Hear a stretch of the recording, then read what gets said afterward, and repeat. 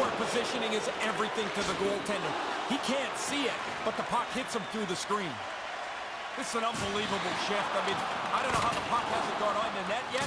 They've been all over it. Looks to make a play over to Gavrikov. Picked up along the boards by Foegele. They've really got him on their heels here now. Nice zone entry from the left. Sends the pass over. Hyman's really hearing it from the crowd here. They're not happy with him. He caused that injury earlier to one of the hometown players, and they're going to let him hear it. The Oilers work it through center. Omark's got the puck, and he's going to hang on.